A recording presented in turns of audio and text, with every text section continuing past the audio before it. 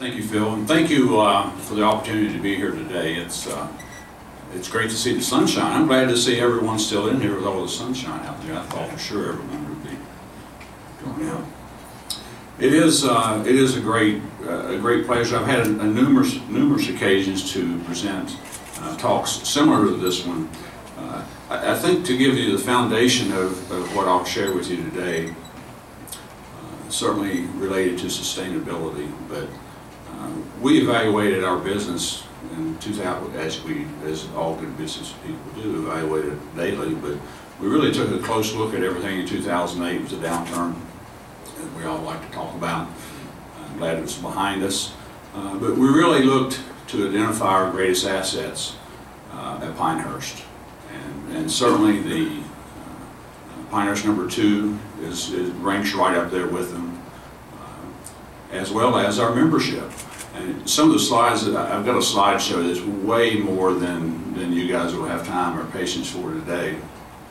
So there's a middle section of it that I'll kind of fast forward to talk about, that talks about some of our membership initiatives and the improvements we made to the club.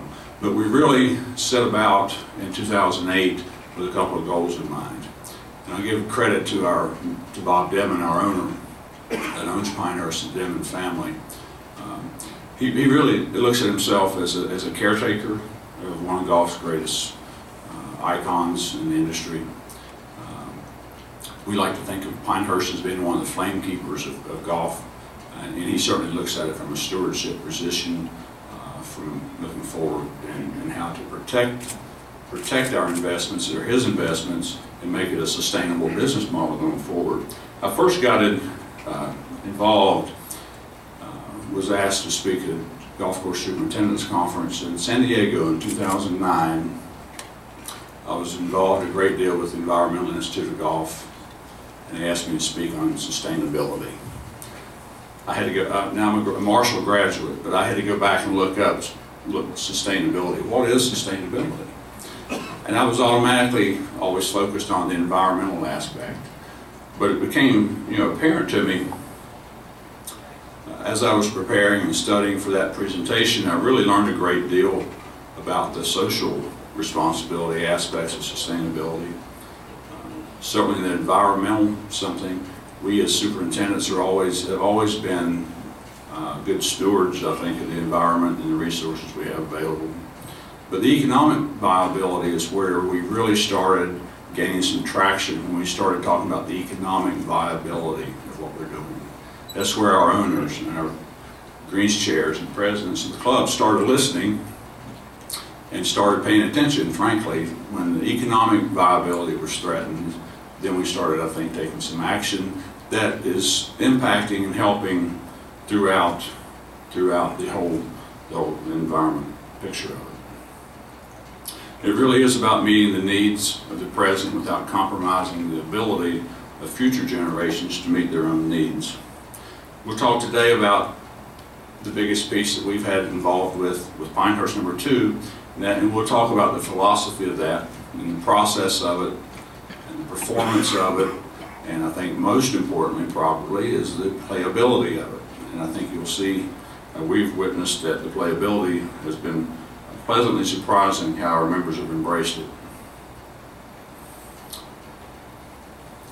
Really looking back into our roots of where we needed to go with the project, certainly hiring Bill Core and Ben Crenshaw, having them on board with us starting in 2009.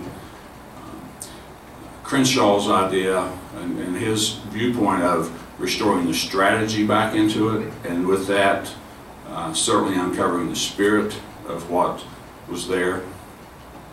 It had become, as you'll see some slides later, certainly nothing that Donald Ross would have recognized. Now I'll have to give a little disclaimer here. An old Scottish saying goes, the best golf course is the golf course that fits the land you've got. Now Charles Price chose to say that the sandhills of Pinehurst was possibly the most naturally endowed stretch of golfing landscape in America. Now I know everyone from Long Island, and I've since witnessed that we're not alone in having a great golfing landscape, but certainly what he found in Pinehurst certainly reminded him of his homeland in Scotland. What he found in Pinehurst was a rolling sand spotted with wiregrass, and he essentially left those areas as he found them. I can't tell you how much I enjoyed working with Bill and Ben on this project. Learned so much about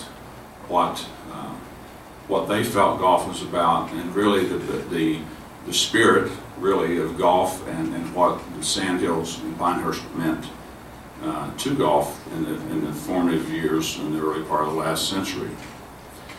I'd also give them credit for their vision of what the golf course was and should become once again. And they were, frankly, very thoughtful of the way they approached it with my career. They knew they were getting ready to go in and essentially wipe away my entire body of work as a professional. 30 years of improvements I had been working on with number 2 especially. But frankly, you know, golf course superintendents are great, very much resourceful. We do what we're asked to do. Many times we overachieve in what we're doing. And what we were doing at Pinehurst, I still feel confident the changes that we made to Pinehurst in the 80s and 90s was really overindulgence. We were being asked for that. That's what our market demanded. That's what our clients, our members demanded. And frankly, the USGA. I mean, we had the '99 US Open. It was a great success, followed by the 2005 US Open, another great success. And we were making changes and improvements to do each of those, and we were very successful at it. But we also recognized that that wasn't sustainable. We can only having a US Open every 10 years isn't sustainable from our business model aspect. So Bill and Ben come on site in March of 2010 and start surveying the landscape. Literally just walking, talking. We had a great deal of resources available in the Tufts archives of what it looked like in the 30s and 40s. We determined the era of restoration. Where do you take it back to? I mean, where was its success? What established it as one of the great classic landscapes of that century? And determined that the period of time from 1936, when we had the first PGA championship, actually our only PGA championship, but we had the PGA championship in 1936, and Donald Ross died in 1948. And we felt like that was really the sweet spot of his contributions to golf. He happened to live there, so when you go to the Tufts archives to do research, which many people do on Ross designs throughout the country, architects and club officials will come to Tufts archives to research Donald Ross. There's less communications in the Tufts archives related to the number 2 course from Donald Ross than any course in the country, because he simply didn't have to write communications to people. He didn't have to telegraph people or telegram people. He was always there. So you really can't go back and do research other than looking at images, which was very good. We also had a 1943 aerial photograph taken by the military on Christmas Day of 1943 that had such clarity and definition with it that you could see people playing golf on the ground that day. So that was all insurance for us. That gave Cora and Crenshaw a great deal of confidence in some of the decisions they were making as they were going through the process. This is an image of the first hole of course number 2. You can see the beautiful greenscape and monoscape of color as it relates to the golf course at this time. This was in 2005. Narrow fairways following the US Open, and actually preparing for it. Bunkers were pretty much irrelevant, out of play. Not a whole lot going on there. Beautiful golf course, great look, nothing wrong with it, but as Bill Cora liked to say, it kind of lost its identity. She didn't know what she wanted to be. Another image of the 11th green in the foreground, and you'll see the 12th hole playing away. Really not a great deal of sandscape there, not a great deal of things going on other than a lot of beautiful turf. So we really need to look back, and this is what Corey Crenshaw was able to do with us, and the confidence that the golf industry would have in them. We needed to look back in order to determine where our future needed to lead us. This is one of the images of the 9th hole, par 3. This was taken in the mid-30s, maybe early 40s, as it looked then. This is immediately following the restoration as we've eliminated the turf and done a lot of the work around the greenside features.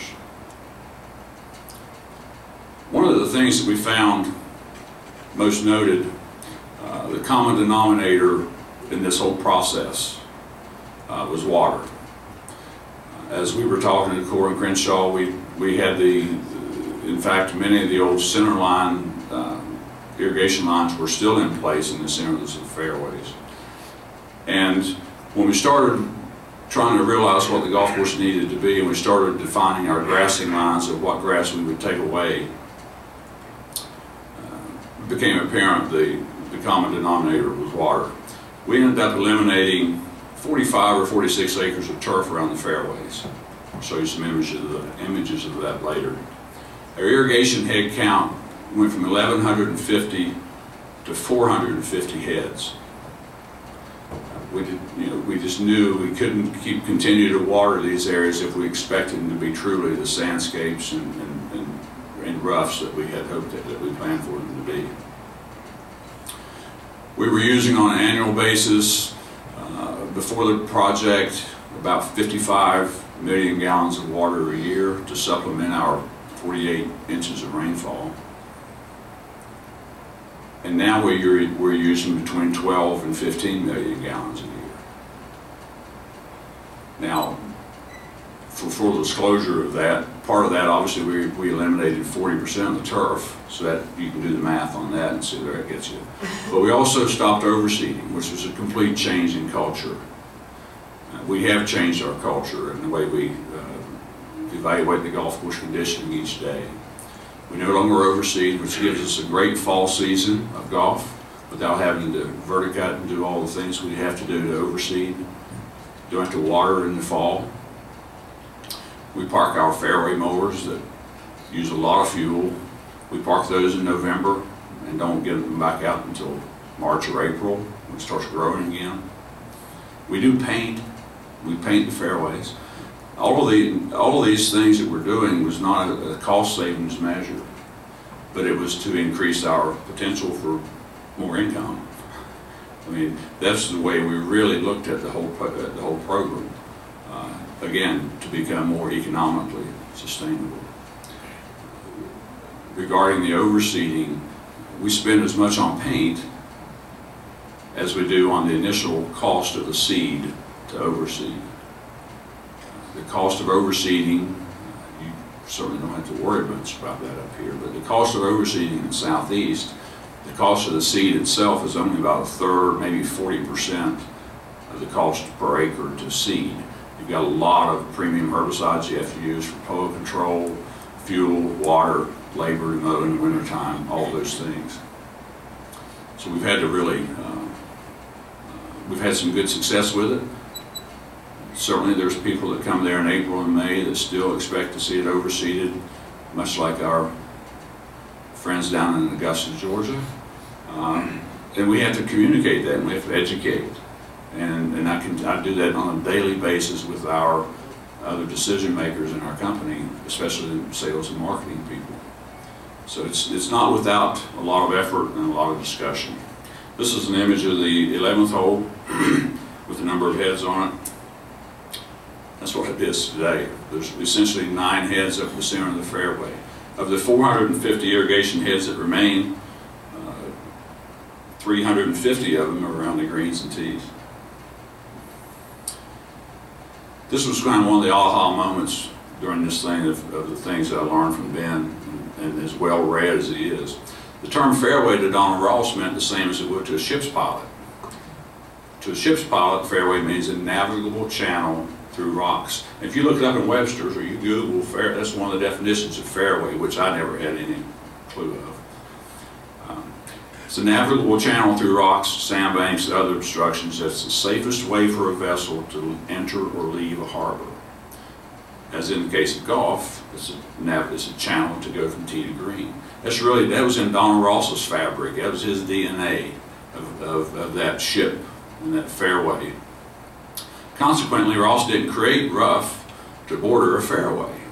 And this will be, 2014 will be the, as far as I know, no one's ever debated, the first U.S. Open contested with no rough. It'll have no turf grass rough. It will have rough. It'll have broken ground. He dredged a channel or the fairway through what he referred to as broken ground. Rocks, sand, whatever it might be that you didn't want to get to, but he would give you a safe way to get there.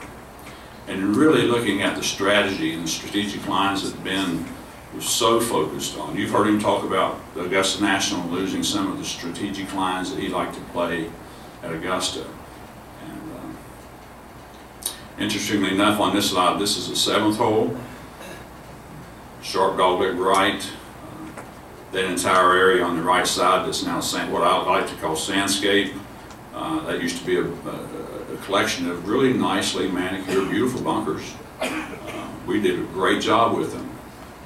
Certainly don't look that way today. And that runs right into the green side bunker. Now you see the two bunkers on the left of the green. Those are that entire right side that used to be about 8 bunkers. We now play that as through the green. That's just part of the through the green. The only bunkers on that hole now, as we play them today, are the two on the left that have a definable margin of turf.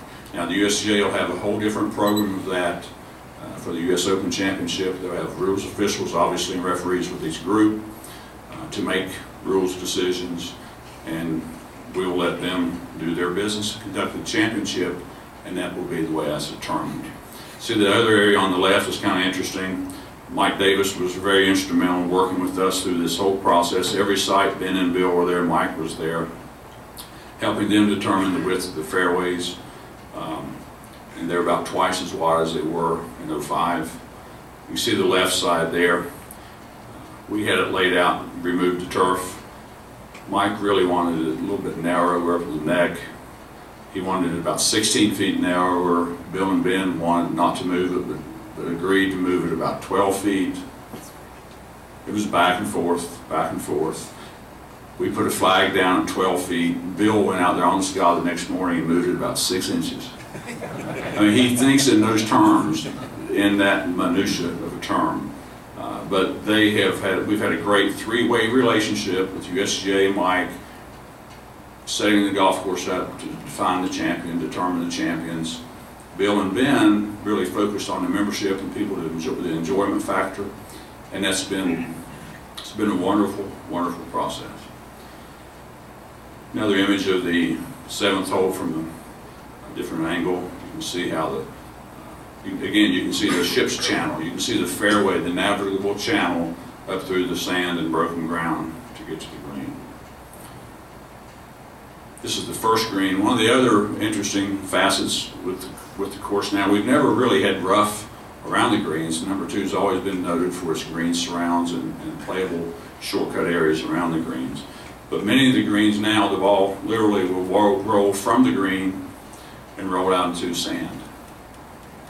I won't spend a great deal of time. I'll try to save some time for some questions, hopefully, about any US Open setup and some of those things. But our focus right now is on the firmness of the greens, texture of the greens, and speed being probably third priority. They will be around 11.5 to 12. But right now, the focus of the firmness of the greens is our primary focus. This is the 5th hole. You can see how the irrigation is starting to kind of tail out on the sides. This is painted. When we paint them, we allow the paint to also fade out. We don't want a hard edge, contrived look of paint. Very difficult par 4 for previous championships. It's actually going to be played as a par 5 this year for the 2014, which is just as it was in 1936. It was played as a par 5. The green is very severe, especially for a long par 4. So it's really going to fit right into the program of the championship. See the area behind the green, that's sand, that little ribbon of sand. That separates the third and fifth green. Again, the balls will roll off and go into the sand. You can see the broken ground expressing itself on the right-hand side. Literally, and Dave referred to this earlier, strategically from the center of the fairway, which is where it's most well irrigated, and the turf is significantly different. It's got more density, the ball sets up better, it's more resilient.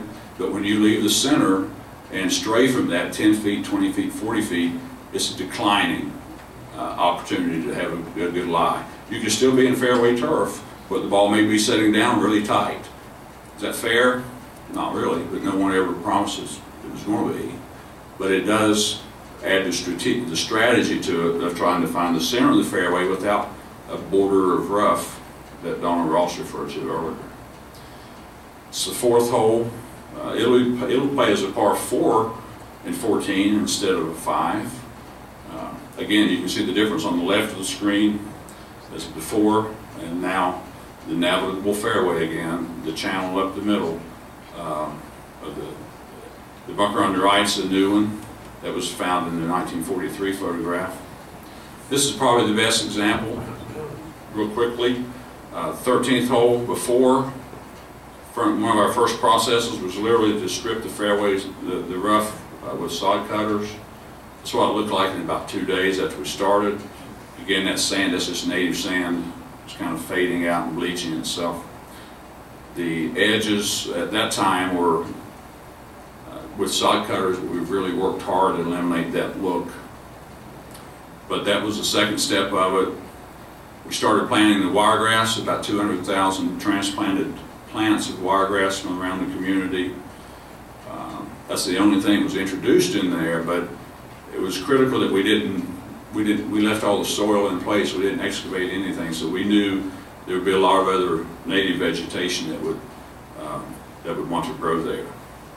And this is what's growing in those areas now. This is portulaca. There's about 3 or 4 acres of that. You can play from that. It's kind of succulent. The ball comes out of it. The divot actually takes root as it explodes, and it just continues to get more and more. We've identified over 50 native species that have decided they will grow there again. Certainly sandhills cactus, some morning glory, some other sedges. Really gives you a great diversity of plants. It changes once a month. You can play it once a month for a year to be different. We don't obsess with trying to make it perfect.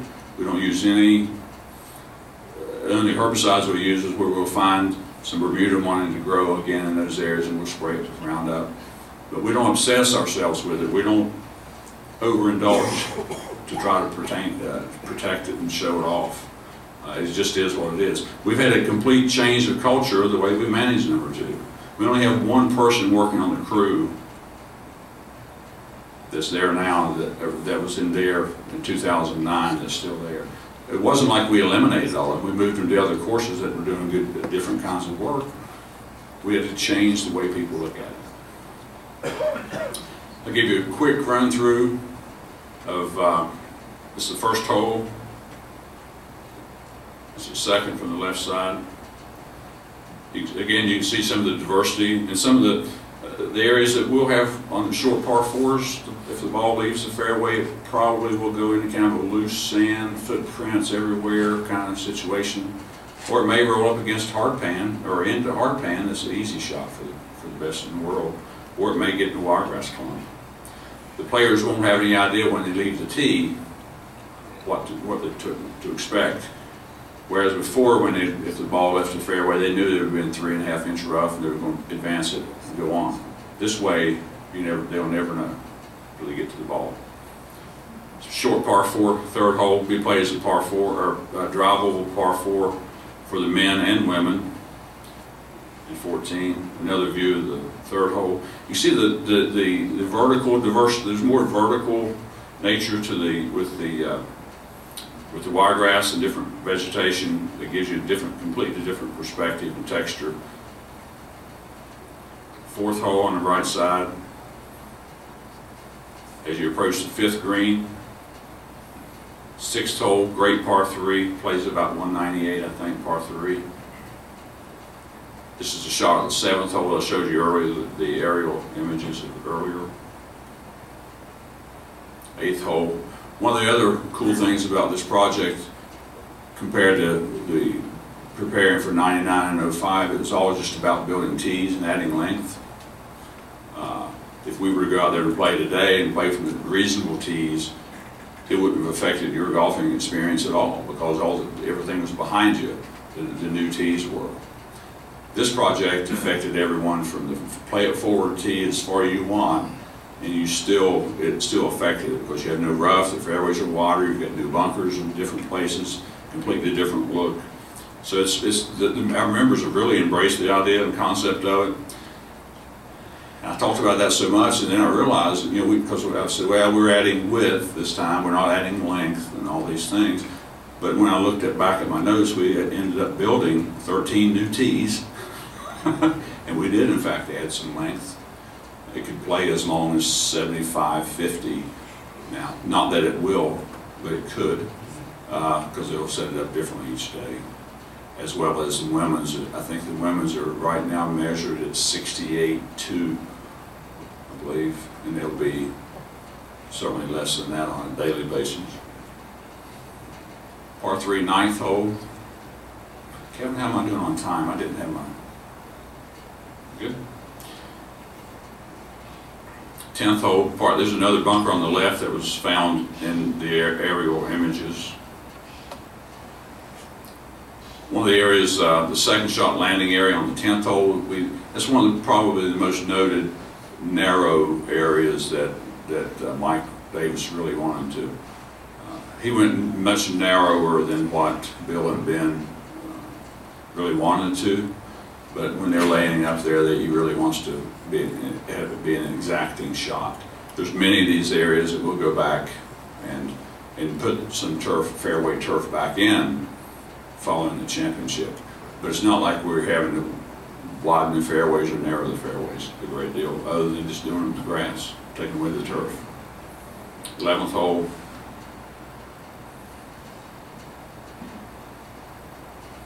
Twelfth hole will be a great par 4. Build a new tee on for those of you who've played there before.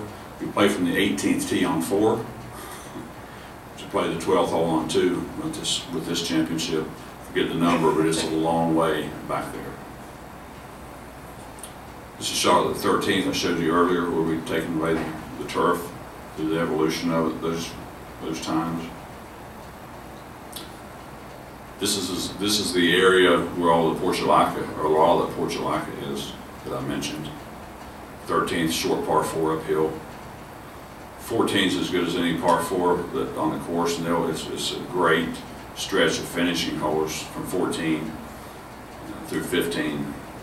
This is the left side of 14. This is the 15th green. This is one of the few greens we made any tweaks at all to the putting surface. Recreated and found and recreated some hole locations on the right side that we'd lost over the years.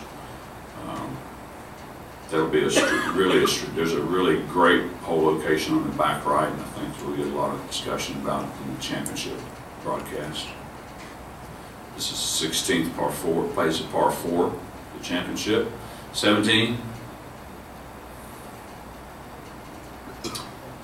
tee, we ended up building a new tee on that hole. We wanted the players to hit a 5-iron on that hole. Ended up having to build a tee about 225 or something in order to make sure that happened. I can't even relate to some of that. I mentioned earlier our focus on sustainability and the membership being such a great asset for us. Frankly, I think we'd probably taken our eye off the ball of that in the 80s and 90s. Our resort business was going so gangbusters, but we do also have a membership component, and when the downturns happened, even in the early 200s or 2000s, and we get to 2008, we really started seeing the value of having those members and the members sending checks in every month, and us knowing that's a foundation for what we can do except for waiting on the US Open to happen every 10 years or so. So one of the commitments that we made, we finished number 2 project. That had gone really well, good capital investment on the owner's part. And then we started focusing on the clubhouse in order to create and improve and enhance our membership model. I'm glad to say that's turned out great. We've added about 1,000 members, had about 400 membership upgrades. We just announced this week that we've actually purchased National Golf Club across the street from, it used to be Pinehurst National, so that Jack Nicklaus had signed. We just bought that club. So we're really growing our membership base again. This is the old South View historic elevation of the clubhouse. This is what it looked like before. The awning's really hiding any view from the outside or from the inside looking out. Had the architects build, we recreated a new facade around the outside of the clubhouse with the arches, kind of extending that theme around. Very proud of that. The membership have really embraced it, really supporting it a great deal. Proud to have it ready for the US Opens coming up. This is some of the interior shots, the differences in the way it looks for those of you that have an interest in that. This is the old 1970s model, I guess, if you will, the foyer. It's a lot more bright, open. This is the 2 view rooms, the old members bar. Now it's a very beautiful dining room overlooking the first tee. A lot more going on the outside. Outdoor dining, certainly trying to capture that. You see the awning in place there. This is a before picture. The awning's covering the sky. You can't really see anything at all through it.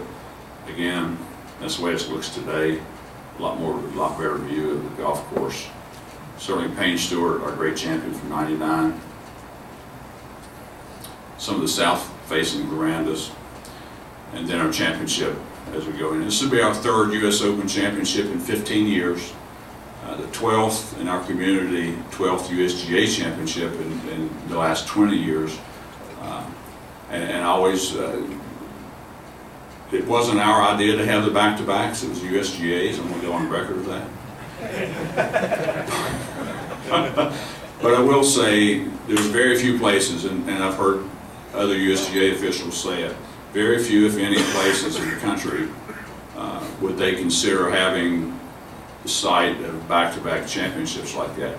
And it's not because of the wonderful staff I have, or we have. It is a wonderful staff, employees at Pinehurst. It's a wonderful golf course. There's wonderful golf courses everywhere. But really our community is what helps it happen. There's over 6,500 volunteers needed to pull this off for these 2 weeks. And the spirit of community in our community, the civic mindedness of it, the willingness to volunteer, the golf DNA, all those things, and our regional support from all of our government officials and golf associations and other club associations, that's really what enables us, or makes us feel confident that we'll have a great and successful championship with it. I think that's about it for my time. Thank you again, and I look forward to visiting with you during lunch.